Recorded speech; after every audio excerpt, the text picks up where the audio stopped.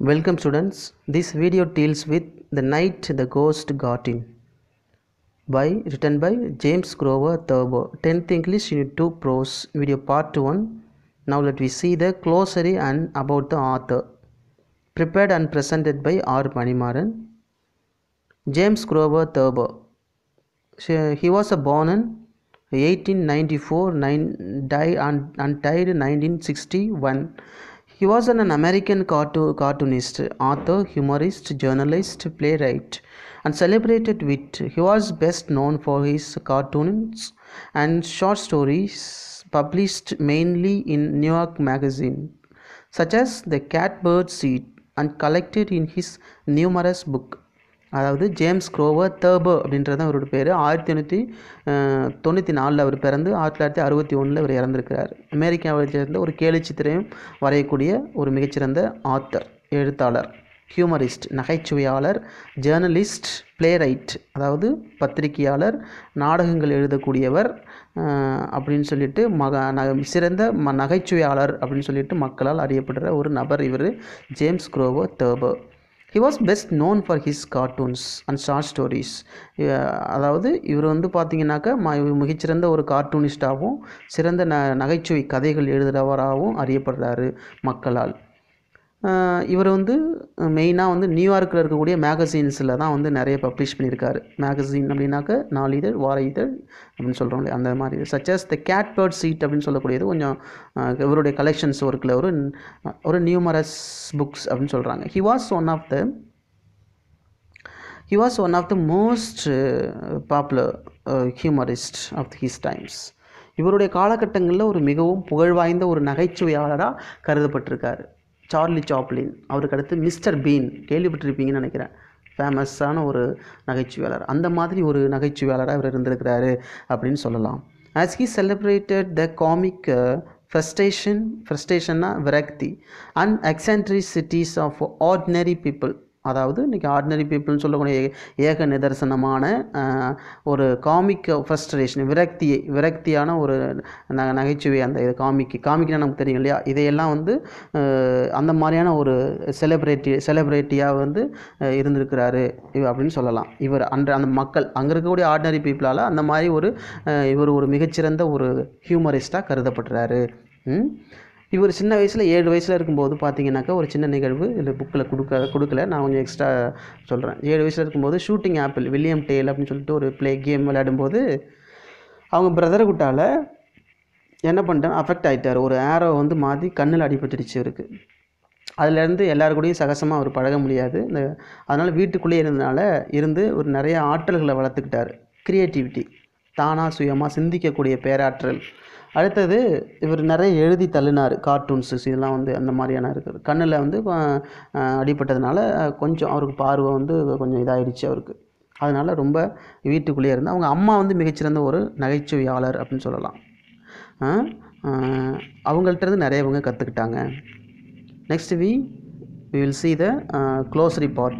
Dear students, நம்ம வந்து நல்லா கவனிச்சிங்க, புக் எடுத்து வச்சுக்கோங்க. ஏன்னா ஒரு சில வேர்டு மட்டும் நான் புக்கிலேருந்து ப்ரிப்பேர் பண்ணியிருப்பேன், ஒரு சில வேர்டு வந்து மிஸ்ஸிங்காக இருந்தாலும் நான் அதை சொல்கிறேன், நீங்கள் புக் எடுத்து மார்க் பண்ணி வச்சுக்கோங்க. ஓகே. ஹலுபலு அப்படின்னா தமிழில் என்ன அப்படின்னு சொல்கிறேன். A lot of loud noise made by people who are excited. அதாவது நிறைய கலாட்டா பண்ணுறது. கலாட்டா அப்படின்னா அந்த மாதிரி கிடையாது.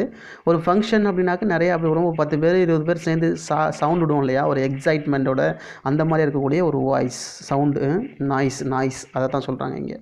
பேட்ரோல் மேன் அப்படின்னா பேட்ரோலிங் போலீஸ் ஆஃபீஸர், ரோந்து போவாங்க இல்லையா, ஒரு டிஃப்ரெண்ட்டான. நான் ஒவ்வொன்றுக்கும் சைடில் பீச்சர்ஸ் கொடுப்பேன், அதை பார்த்துக்குங்க. அந்த பேட்ரோல் மேன் அதாவது நம்ம இருக்கக்கூடிய டிராஃபிக் போலீஸ் டிஃப்ரெண்ட்டாக ஒரு பைக் வச்சுட்டு போவாங்கள்ல, அந்த மாதிரி இருக்கக்கூடிய ஒரு ஆஃபீஸரை சொல்கிறாங்க. ஆட்டிக்னா மாடம், எ space R room inside R party inside the roof of a building. அதாவது இந்த மாடம் அப்படின்னு சொல்கிறோம், எல்லார் வீடுகள்லையும் வச்சு கட்டுவாங்க பில்டிங்ஸில் மேலே ரூஃப் அப்படின்னு சொல்லுவாங்க, அது ஒரு வகையான மாடம். நம்ம ஏரியன் கண்ட்ரீஸில் இருக்கிறதுக்கான வாய்ப்புகள் குறைவு. ஒரு காலகட்டங்களில் ஃபாரின் கண்ட்ரீஸில் இது இல்லாமல், இந்த மாதிரியான ரூஃப் இல்லாமல் இருக்காது.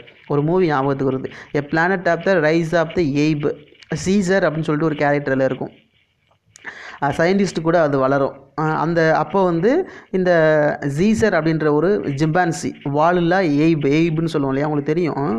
அந்த மாதிரியான எய்பு வந்து போயிட்டு அதை எட்டி எட்டி பார்க்கும். ஒரு வகையான மாடம் ரூஃப் அந்த சைடில் பீச்சஸில் இருக்கு, அந்த மாதிரி இருக்கக்கூடிய ஒரு ரூஃப், அதை தான் சொல்கிறாங்க ஆட்டிக். ஸ்லாமிங் கொடுத்துருக்காங்க, வேர்பாக கொடுத்துருக்காங்க, அதாவது வேகமாக அடிக்கிறது. Shutting a door R window forcefully and loudly, கதவுல இருக்கக்கூடிய டோரையோ இல்லை ஜன்னலில் இருக்கக்கூடிய டோரையோ வேகமாக அடிக்கிறதுக்கு பேர் தான் ஸ்லாமிங் சொல்கிறது. க்ரஃப்லி, இந்த வேர்டெலாம் இந்த 3 வேர்டு புக்கில் நீங்கள் நோட் பண்ணிக்கோங்க.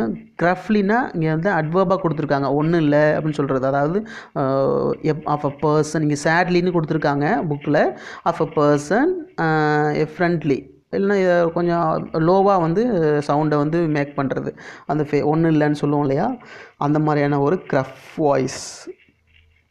நெக்ஸ்ட் வேர்டு பாருங்கள். இந்த வேர்டு எப்படி ப்ரொனவுன்ஸ் பண்ணணும்? இன்டியூட்டிவ்லினா இங்கே அட்வர்பாக கொடுத்துருக்காங்க, உள் உணர்வு, இன்ட்யூஷன் சொல்லுவோம் இல்லையா, வித்தவுட் கான்சியஸ் ரீசனிங், இன்ஸ்டிங்க்டிவ்லி, அதாவது கான்சியஸாக இருக்கக்கூடிய இல்லாமல் ஒரு உள்ளுணர்வு என்ன சொல்லுது. துருவங்கள் 16ன்னு நினைக்கிறேன், அந்த மூவியில் வந்து அந்த இன்ட்யூஷன் பற்றி நிறைய இருக்கும். வாட் இஸ் ஒரு இன்ட்யூஷன்ஸ் அப்படின்னு கேட்டுகிட்டே இருப்பாங்க அந்த ஹீரோ. அது மாதிரி இருக்கக்கூடிய நம்ம உள்ளுணர்வு என்ன சொல்லுது, அப்போ கெஸ் பண்ணும். திஸ் இஸ் இன்ட்யூஷன்ஸ், சைக்காலஜிக்கலாக நம்ம நிறைய அதை படிச்சிருக்கலாம். நெக்ஸ்ட் வேர்ட் பாருங்கள், வேமட். இங்கே வேர்பாக கொடுத்துருக்காங்க, அதாவது எரிகிறது அப்படின்ற ஒரு மீனிங் இருக்குது. ஆனால் இங்கே புக்கில் நமக்கு வந்து அதாவது ஸ்ட்ரக் சம்திங் ஃபோர்ஸ்ஃபுல்லி, வேகமாக அடிக்கிறது, அதாவது பிடிச்சி வேகமாக ஒரு இதையோ ஏதாவது ஒரு இதை வந்து வேமட் பண்ணுவோம் இல்லையா, அந்த மாதிரியான ஒரு ஸ்டேஜை தான் சொல்கிறாங்க.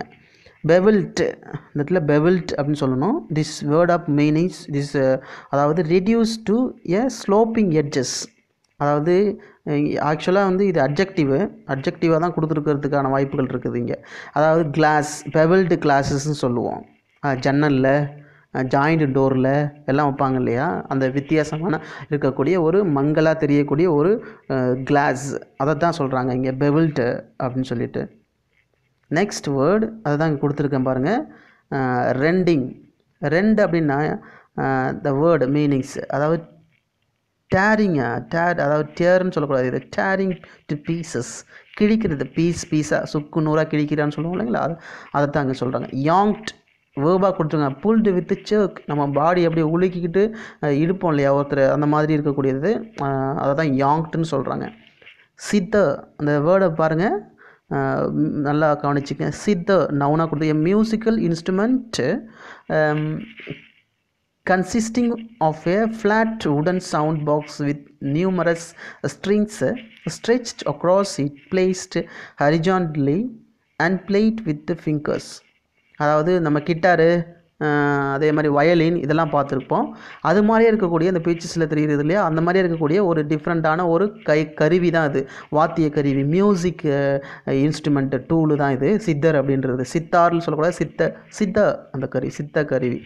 அதான் சைனீஸ் மூவியில் நம்ம நிறைய பார்த்துருப்போம். அதில் ஒரு பவ்வெல்லாம் இருக்கும், எல்லாத்துலேயுமே பவ் இருக்கும், வயலின்லேயும் இருக்கும், கிட்டார்லேயும் இருக்கும். அதிலேருந்து ஃப்ளோ பண்ணி ஒரு ஏரை ஃப்ளோ பண்ணி மியூசிக்கை வந்து கொடுக்கக்கூடிய ஒரு இது தான் அது, ஹரிஜான்ட்லியாக இருக்கக்கூடிய ஒரு பிளேட் மியூசிக்கல் இன்ஸ்ட்ருமெண்ட் அப்படின்னு சொல்கிறாங்க. ஃபிங்கரால் நம்முடைய கைகளால் அதை இசைக்கக்கூடிய ஒரு வாத்திய கருவி. நெக்ஸ்ட் பார்க்கலாம். Next word guinea pig. இந்த வேர்டு கினியாபிக்னு சொல்லக்கூடாது, தட் ப்ரொனன்சியேஷன் கினிபிக், அதாவது எ domesticated டெய்ட்லெஸ் south American Ratan originally raised for food. அதாவது இந்த வேர்டு பாருங்க, கினிபிக் அப்படின்னு சொல்லணும். இது வந்து ஒரு வாலில்லா எலி, டெய்ல் சொல்லுவாங்க. இப்போ சவுத் அமெரிக்காவில் இருக்கக்கூடிய வால் இல்லாத எலி, அந்த சைடில் பீச்சஸில் இருக்குது பாருங்கள், அந்த மாதிரி தான் அது இருக்கும். அது வந்து இந்த ராடன்ட் ஒரிஜினலி ரைஸ்டு ஃபார் ஃபுட். ஒரு காலத்தில் வந்து சாப்பிட்டாங்க, என்ன ஃபுட்டுக்காக சாப்பிட்டாங்க, ஆனால் இப்போ அதை ஃபுட்டுக்காக சாப்பிட்றது கிடையாது. நம்ம நிறைய இதில் மேகசின்ஸ்லாம் நம்ம படிச்சிருப்போம். இப்போ வந்து அதை ஒரு லெபார்ட்டரியில் வந்து ரிசர்ச் பண்ணுறதுக்கும், அடுத்தது வந்து அதை பெட் அனிமலாகவும் வச்சுருக்காங்க அப்படின்னு சொல்லலாம். கினிபிக் அப்படின்னு சொல்லக்கூடிய ஒரு பெட். ஹிஸ்டரிக்கல், இந்த வேர்டை வந்து பார்த்திங்கனாக்கா ரொம்ப கோவப்படுறது, மீனிங் அட்ஜெக்டிவாக கொடுத்துருக்காங்க. Affected by widely uncontrolled emotion, ரொம்ப வெறித்தனமாக ரொம்ப இறுக்கமாக இருக்கும்போது அந்த பண்ணுவோம் இல்லையா, அதை தான் வந்து கோவப்படுற ஒரு இதை தான் சொல்லியிருக்காங்க இந்த இடத்துல, ஹிஸ்டரிக்கல் அப்படின்னு சொல்லிட்டு. இந்த ஒரு ஃபஸ்ட்டில் இருக்குது பாருங்கள், ஒரு பீச்சஸ் கொடுத்துருக்காங்க இல்லையா, அந்த மாதிரியான ஒரு டிஃப்ரெண்ட். க்ரீக்கிங் வேர்பாக கொடுத்துருக்காங்க. Making a ஸ்கியூக்கிங் sound when being moved, அதாவது இந்த இடத்துல வந்து க்ரீச்சுன்னு சத்தக்கூடிய நம்ம நடக்கும்போதோ இல்லை டோரை லாக் பண்ணும்போதோ அந்த கீழே கொடுத்துருக்க பாருங்கள் செகண்ட் பீச்சை அதில் இருக்கக்கூடிய அதுலேருந்து வரக்கூடிய ஒரு சவுண்டு அதைத்தான் இந்த இடத்துல சொல்கிறாங்க க்ரீக்கிங் அப்படின்ட்டு. அண்ட் இன்டிக்னன்ட் அட்ஜெக்டிவாக கொடுத்துருக்காங்க. எ feeling R showing anchor annoyance at what is perceived as unfair treatment. அதாவது ஒரு நம்மளை வந்து ஒருத்தங்க நல்லா ட்ரீட் பண்ணலை, ஒழுங்காக நடத்தலை அப்படின்னா அதுலேருந்து நமக்கு கோபம் வரும் இல்லையா, எரிச்சல் வரும் இல்லையா, அந்த மாதிரி இருக்கக்கூடிய ஒரு ஸ்டேஜை தான் சொல்கிறாங்க. இது வந்து க்ளோஸ்டர் அப்படின்னு சொல்லலாம், கிளஸ்டர் அப்படின்னு சொல்கிறாங்க அந்த வேர்டு ப்ரொனன்சியேஷன். அப்போ என்னென்ன holder made of leather for carrying hand கன்னு. அதாவது இந்த இடத்துல ஹோல்ஸ்டர் அப்படின்னா அந்த பீச்சஸில் இருக்கு இல்லையா அந்த மாதிரி இருக்கக்கூடியது. அது ஒரு வகையான கன்னு கையிலெல்லாம் வச்சுருப்பாங்க. நிறைய இதெல்லாம் அந்த சைடில் மேலே கொடுத்துருக்கு பாருங்கள் பீச்சஸ், அந்த மாதிரி கூடிய ஒரு லெதர் போட்டிருக்கக்கூடிய கன்னு, ரைஃபிள் அந்த மாதிரி சொல்லுவோம் நம்ம. பிஸ்டல்னு சொல்லுவோம் இல்லையா, பிஸ்டல், ரைஃபிள் கிடையாது, பிஸ்டல், அந்த மாதிரி இருக்கக்கூடியது. ராஃப்டர்ன்றது எ beam farming part of the internal fame of roof. நம்ம இந்த கீழே கொடுத்துக்க பாருங்க ரெண்டாவது பீச்சஸ் சைட்லேயும் தெரியுது இல்லையா. அப்போது என்ன அப்படின்னாக்க நம்ம ஒரு ஷட்டு இல்லை ஷட்டோ ஏதோ ஒன்று போடுறோன்னு வச்சுங்களேன். அப்போ அதுக்கு முன்னாடி ஃபஸ்ட்டு ஸ்டேஜ் போடுவோம் இல்லையா ரூஃப், அந்த இதெல்லாம் வச்சு அந்த மாதிரி இருக்கக்கூடிய கூரைன்னு சொல்லுவோம் நம்ம அதில், அதுதான் சொல்கிறாங்க இங்கே. அடுத்தது அதை தான் ராஃப்டர் அப்படின்னு சொல்கிறாங்க. நெக்ஸ்ட்டு டெசர்ட்டர் அப்படின்னா a person who leaves the armed force without permission. Soldiers வந்து பேட்ரோலில் இருக்கும்போது ஒரு ட்ரூஃபில் இருக்கும்போது வித்தவுட் பெர்மிஷன் இல்லாமல் எஸ்கேப் ஆகிற ஒரு ஸ்டேஜை தான் இந்த இடத்துல சொல்கிறாங்க டெசர்ட்டர் அப்படின்னு சொல்லிட்டு. சம்டைம்ஸ் வந்து ஆத்தர் ஒரு சில ஹையர் இருக்கக்கூடிய ஆஃபீஸர்ஸ் வந்து என்ட்ரு ஆவாங்க இல்லையா, அதையும் சொல்லுவாங்க இங்கே. Okay, thank you students, thank you for வாட்சிங் this video. The next video is coming soon.